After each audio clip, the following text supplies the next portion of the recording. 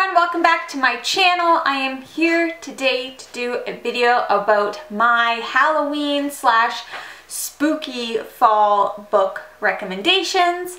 I just thought that you guys might be interested in knowing some of the books that I think are a good time to read during this time of year. So anything that's kind of like a little bit creepy, maybe a little eerie, maybe a little scary, although I'm pretty much a huge scaredy cat, so you're not going to get anything super scary on this list, but you know how it is. Without further ado, let's get into it. So for some of these books, I do have physical copies to show you. For others, I don't because I listen to them on audiobook, but that's okay. I'm just going to kind of go through my list and yada yada yada. I mean, you get it, right? So the first book I'm going to recommend to you for this spooky Halloween season is The Child Thief, and this book is by Brom. This is a fairy tale retelling of Peter Pan in the creepiest sort of way, the way that Peter Pan himself is actually a child thief. He goes into the mortal world and he takes children and he takes them back to Neverland where they have to like become killers and like all this stuff. Anyways, so he's bringing all these kids back to Neverland, and it's just like there's creepy monsters, there's creepy characters. Peter Pan himself is a really creepy looking dude. Just nothing about this world is right. It's not kind of the fun and magical version like the Disney version. This book also has lots of drawings in it. Let me see if I just saw one. Where do you go? For example, here is a picture of something. I don't know what the heck she is, but anyways, that's just one of the examples. So there's some really creepy sketches and stuff throughout this whole book. It is a very big book, but it really didn't take that long to read. How many pages? I mean, it's really a lot shorter than it looks. It's like less than 500 pages, but still, this is a really good creepy book to read. Something that's gonna kind of give you the willies. I remember it giving me a few little like weird dreams after I read it. Next up, I'm going to recommend a duology, and that is the Anna Dressed in Blood duology by Kendar Blake. So there's Anna Dressed in Blood, and then there's Girl of Nightmares. So this duology, there's hair in my face. This duology is about a boy named Cass, and he's kind of like a ghost hunter type of thing. Pretty cool because it's actually set in Canada, which is awesome because rarely does that ever happen. Anyway, so he goes into this haunted house, and the haunted house is being inhabited by a ghost who is Anna, dressed in blood. So Anna doesn't want anybody in her house. She like kills people when they come in and all that stuff. So basically the duology is about I'm not going to say what the second one's about, but it is about Cass, and he's trying to figure out what Anna's deal is. There's something about her that kind of like draws him in.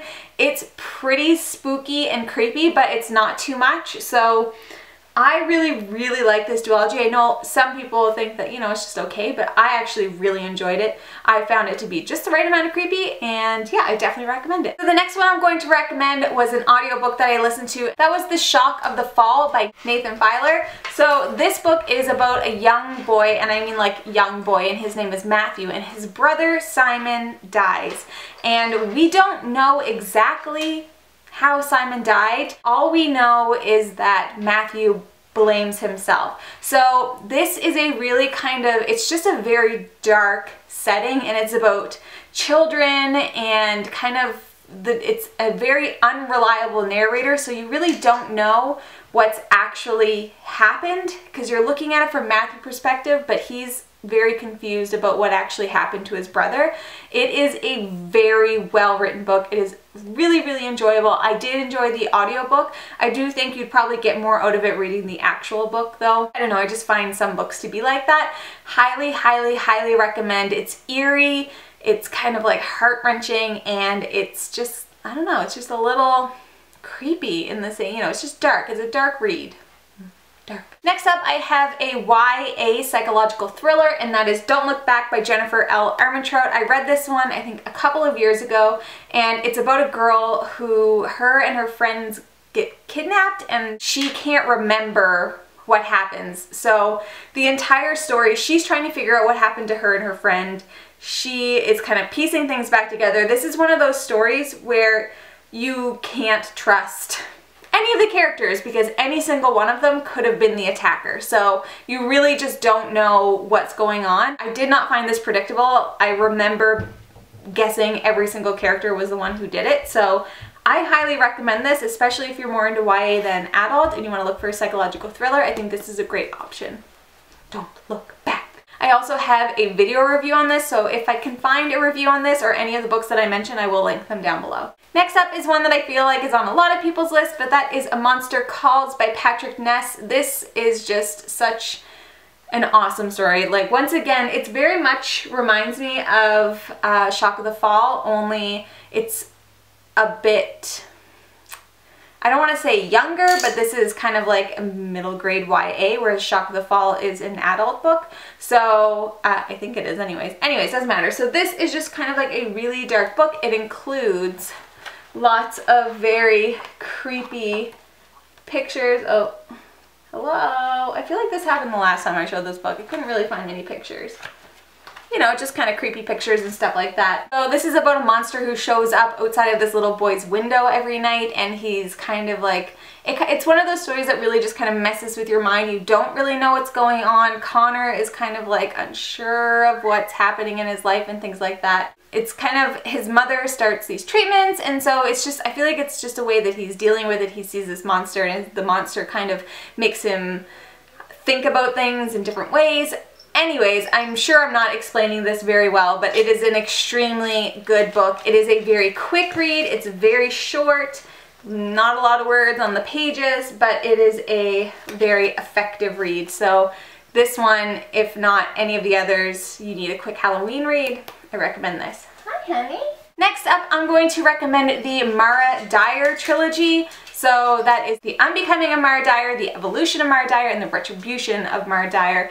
This is just another one of those books with a very like unreliable narrator. You don't really know what's real and what's not. So this one I found to be just the right amount of creepy as well. It's very riveting, it's very captivating, and I enjoyed all 3 books in this series. A lot of people talk about this series. It really is good. I listened to the audiobooks and I loved the audiobooks. So basically it's about Mara, and she, like, weird things just always kind of happen in her life, but there is an explanation for it which gets discovered in the book.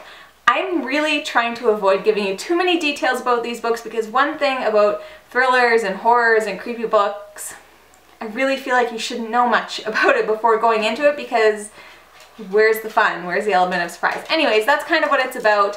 Very, very good. Highly recommend. Next up is one that is just about zombies. It's Warm Bodies. This is an oldie but a goodie for me. I read this one years ago, and it is kind of creepy. It does have creepy, kind of scary, like zombie elements, but it's also a love story, which makes it kind of funny.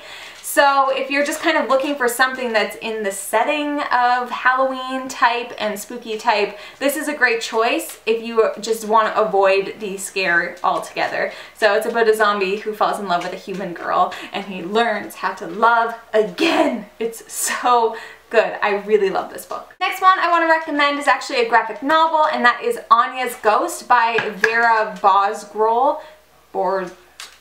Anyways, doesn't matter. Can't remember how to say it. So this is a graphic novel about a ghost. Like, it's about a little girl who all of a sudden meets this ghost, and the ghost follows her everywhere. She can't really get rid of her, and the ghost starts to do like crazy things to her, and it's really good. Like, it's just one of those graphic novels that I feel like a lot of people talked about a few years ago, and I haven't heard much about it since then. I found it at the library, I read it, and I really, really liked it. So if you're looking once again for something quick, kind of creepy, but like it's still a graphic novel and it's very cartoony, so it's not too creepy, I definitely recommend it. It's really, really good. I have one more book to show you, and then just 2 kind of random suggestions. One of my all-time favorite psychological thriller books is Before I Go to Sleep by S.J. Watson. I've talked about this book, I feel like, a million times.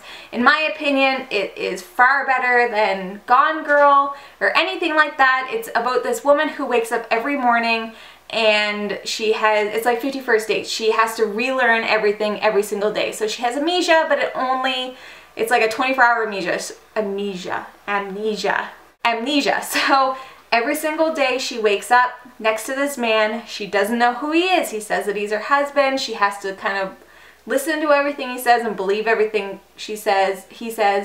but she starts to take this journal. So every single day she starts to write down. She has this camera where she like talks to everything like that. So she can try and figure out what the heck happened to her because nothing is making sense. She meets with a psychologist secretly, all this stuff. So really it's just about her trying to figure out what the heck happened to her, what kind of injury or accident she had in order to become this way. Because every day she wakes up and in her mind she's like 20 something and she looks in the mirror and she's in her 40s. So this book is so good. I really like, it's super captivating, and I don't know, if you like Gone Girl or anything like that, I think you will really like this. Okay, so on to my honorable mention type of things, and I'm saying that because one of them I haven't finished reading because I'm too big of a baby, but I really enjoyed the parts that I read.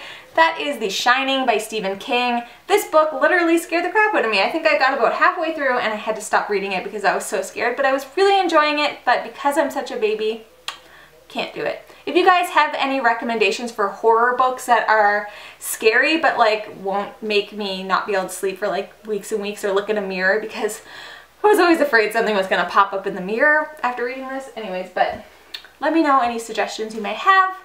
That one, if you are into scary books, it's a classic. You've got to read it. So the last one I'm going to talk about is Anything by Neil Gaiman, and through the audiobook. Neil Gaiman reads his own audiobooks. It makes them like this crazy experience. It's just so, so good. I recommend Ocean at the End of the Lane, Coraline, Graveyard Book, anything like that. They all just have this creepy, eerie, weird, Tim Burton-esque type of feel to them, and they are very Halloween-y, and they are very good. So highly recommend if you're looking for good audiobooks. I'm also currently reading Dark Matter by Blake Crouch. Loving it, creepy, really, really good. So I'm not done yet, so I can't technically recommend it, but anyways, minor details. Those are just some of the books that I would recommend for you to read during the Halloween spooky season. Let me know down below if you have any other recommendations. I would love to know. I'm really looking for some more good psychological thrillers to read because I absolutely love them so much. Anyways, you guys, that's all I have for you today, so thank you so much for watching. If you like what you see, please subscribe, and I hope to see you again soon. Bye! Boo! Hey, Abby. Abby, you're kind of spooky, huh? Yeah, because you're a black cat. Say hi to the people. Hi to the people. Boo. Boo. Loves me.